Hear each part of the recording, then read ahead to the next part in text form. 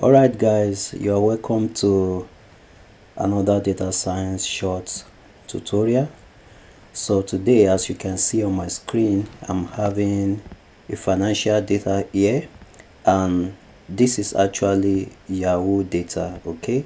Yahoo Finance to be precise.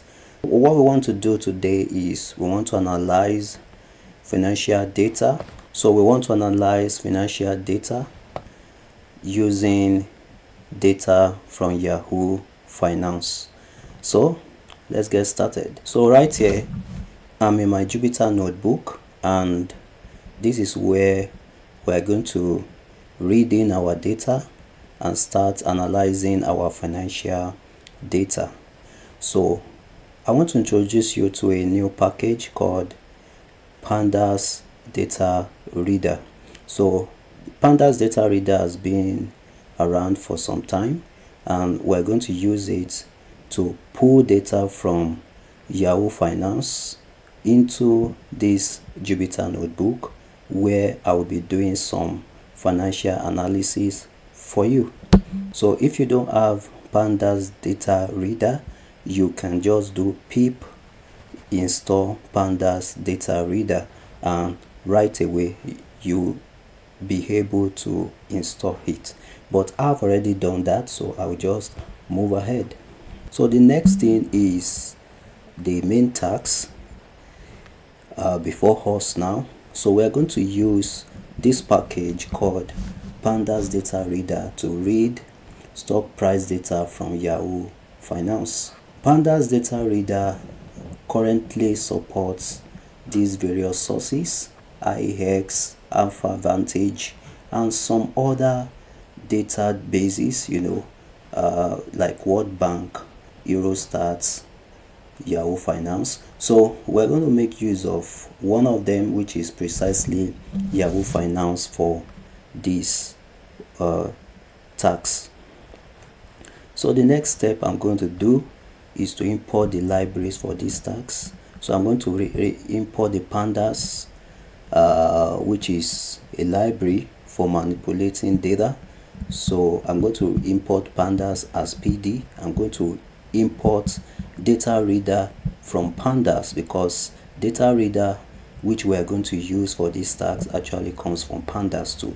So then I'm going to import Matplotlib, which is for visualization, and of course Seaborn also, which is for visualization in Python.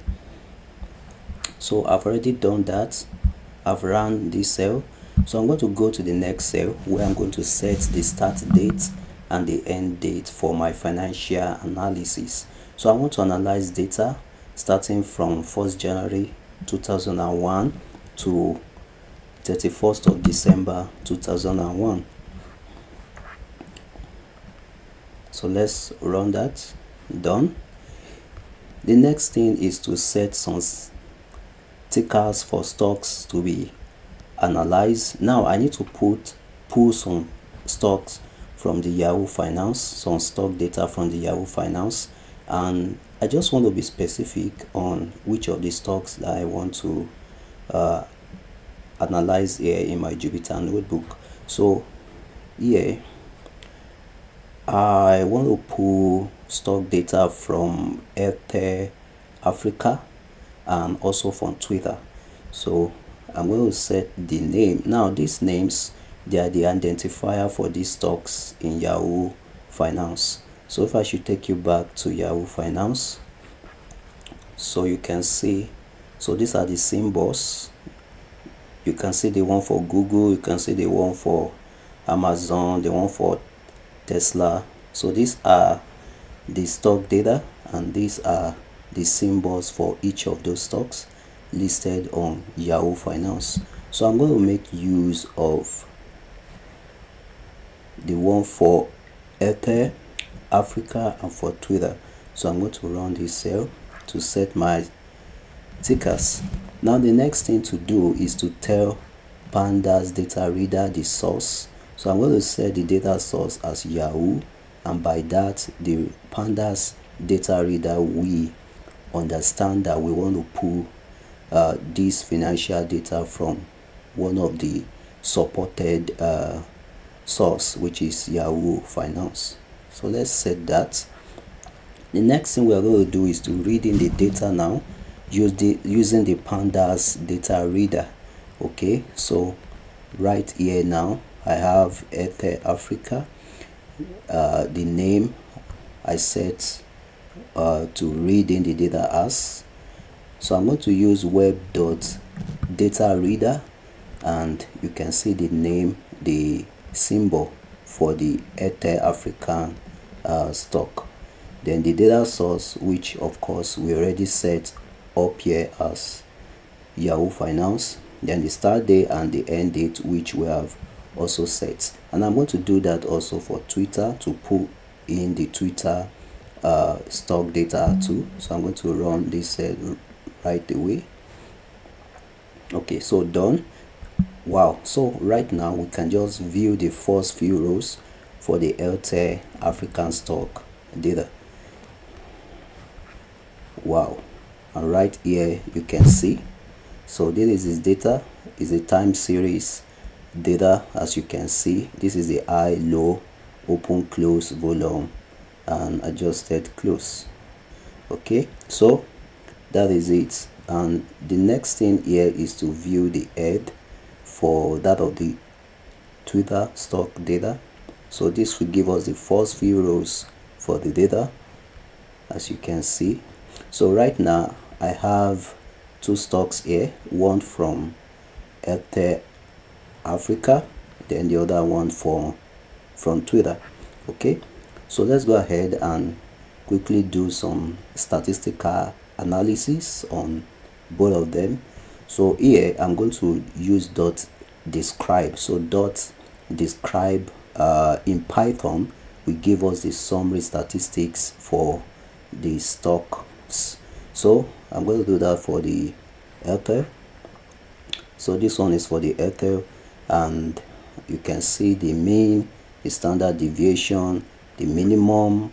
This is the 25% percentile, 50% percentile, 75% percentile, and the max. So the maximum high for Ether is 139, 0.699997. so this is quite intuitive. You can get a lot of interpretations from here. The same thing I'm going to do for Twitter, and you can see, so this is a summary statistics also for Twitter stock, and you can also get a lot of interpretations from here, as you can see. Okay, so that's nice. Let's move ahead. So the next thing to do is to visualize some indicators from those stocks. So I'm going to pick on the Ether Africa first, and I'm going to plot the high against the low, and the line weight I set as 2, the font size I set as 6. So this is like customization for the graph. So here the title for the plot will be Ether African stock. I'm going to set the X label for the graph as dates. Then it's going to have a legend so that we can see the trend between the high and the low.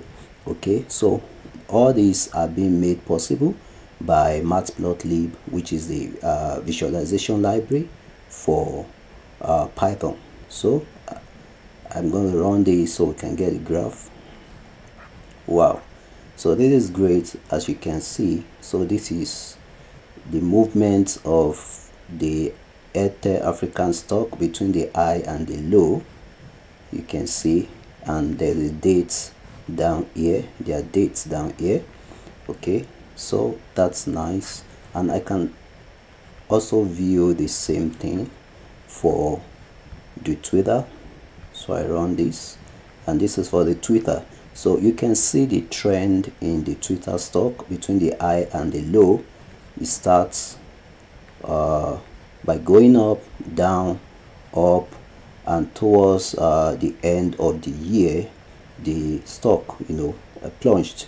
Okay, so the stock plunged towards the end of the year.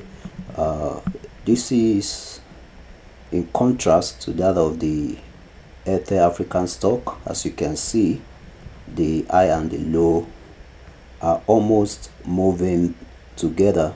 Okay, so this is quite intuitive. As you can see, we can gain a lot of financial information from this to make strategic decisions, as you can see.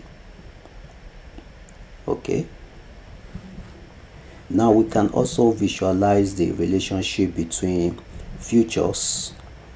Okay, so this is from matplotlib. I'm going to import pyplots, and from pandas.plotting I'm going to make use of the scatter matrix to view the relationship between the futures or the indicators in the Ether African stock. And I'm going to set the scatter matrix, then the figure size, then pyplot.show will show the graph. So I'm going to run this so that we can see. Wow, so right now you can see, so this is a scatter matrix, and there's a lot of information that you can also gain from a scatter matrix. As you can see, you can compare each feature against another. Okay, like comparing the low with the high. So the high is down here, then the low is right here.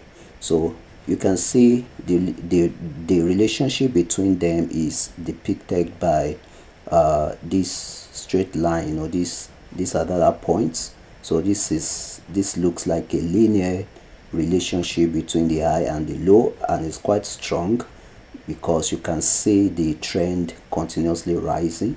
Okay, so that shows that there's a kind of strong relationship between the high and the low.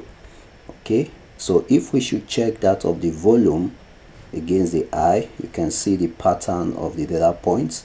It doesn't show that kind of straight line trends that we see in some of them here. So this a kind of may not be too strong. Okay, so between the volume and the high. But if you check that of the close, the open, you can see there's also a kind of straight line, trend line, you know, and the data points are just lined up, you know, in a linear fashion, you know, in a straight line fashion, which shows that there's a kind of strong relationship between the open here and the close, you know, those two features. Yeah, so we've come to the end of this tutorial, and I hope you've really learned a lot of things. So I'll see you next time.